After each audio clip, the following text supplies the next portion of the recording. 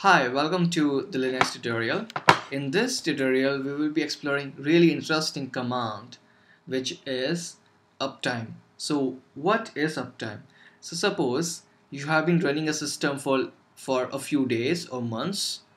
Uh, that's how long servers typically run.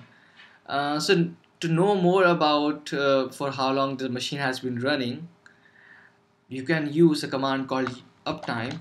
What it does is it tells you exactly for how long the system has been running, how many users are currently logged in, and what is the average load on the system. So lesser the load, better it is, and its performance will. And it also shows you the current time. So we can see the current time is 12:24,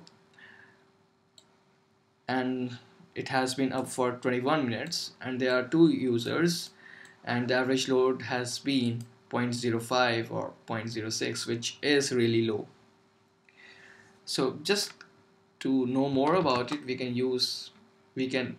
read more about it by using man command, and we will see this is how it looks like. So it tells you for how long the system has been running, and then we can see for how long the system has been running, how many users are currently logged on, the system load average for past 1/5/15 minutes. Thank you for watching the video.